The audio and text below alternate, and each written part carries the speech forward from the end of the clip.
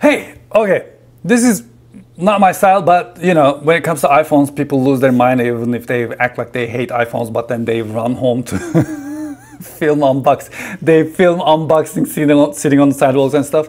So I wanted to do the same thing. I just want to film an unboxing before I finish my entire review, because by the time I finish my entire review, sometimes it's too late. So what I want to do is I want to film this unboxing with the film on, by the way, and then I'm going to release a camera comparison, and then I'm going to have an in-depth review after I perform all of my speed tests and everything on these devices. So here we go. Let's start small. Let's start with iPhone 11 Pro. There's nothing different about this part. This iPhone print has a bump a little bit, and then once we open the box up, what you first realize that it has a little place for the camera.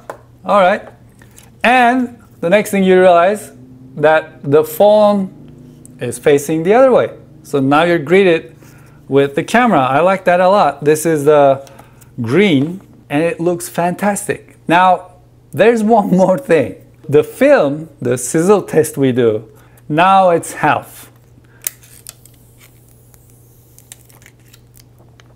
It's just on the front. There's nothing on the back. The first thing you realize when you unbox this is that the frosted glass at the back is actually very beautiful. These look very different in real life. And the stainless steel is not aluminum. Isn't that interesting? It is really stainless steel. The thing about the stainless steel is that it's not slippery. It's kind of grippy in a really nice way. So the phone stays in your hand. It's not like those soap bar kind of new phones that just flies out of your hand if you don't hold on to them carefully. And the camera bump, I don't think I'll be able to peel an apple with this camera bump, because it's not that bumpy compared to the previous one. What else is in the box, you may ask? Oh, here we go. Some, of course, papers, some stickers, the lightning earpods, and then, for the first time, ladies and gentlemen, we waited so long for this, 18-watt fast charger and lightning to USB-C cable. iPhone 11 Pro Max is the same thing. It's only a little bigger.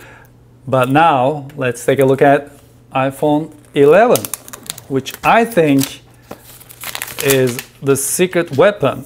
Same thing, the box is the same way, a little bumpy on the box. And once you open it up, yes, you're greeted with the camera and the centered Apple logo, which is fine. I'm fine with that. And once again, film on the front side only. Okay. The first thing I have to look is that the lightning port is not aligned with the speaker grills, just like the previous one. Maybe they'll do it in the 2020. What else is in the box, you may ask? Well, of course, the papers. The sticker is for your museum. Yes, you put this in a 5-watt charger museum, lightning AirPods, and then USB to lightning cable. With iPhone 11, you get the same processor, same RAM, only the camera is different and the screen is LCD instead of OLED, and it has a little thicker bezels compared to the other iPhones. By the way, I'll be doing camera tests, I'll be doing an in-depth review, and I'm gonna be releasing them back to back. So the reason I'm kind of releasing this video is to tell you, hey, they're coming, hang in there. It takes a little longer because going in depth is not easy. So make sure to subscribe, hit that bell, write a comment, tell your friends, invite your neighbors, bring your chips and salsa, and soon, very soon, we're gonna have a real discussion about this. A real discussion, I tell you. Until then, I guess this is it. The unboxing experience is sweet. I have no complaints. But what I want to know is what you think. Are you getting the iPhone 11? What did you think when some of them sold out in 20 minutes? I personally was very surprised that it sold out that fast. Are you one of those who caused this thing to be sold out? Or are you getting something else?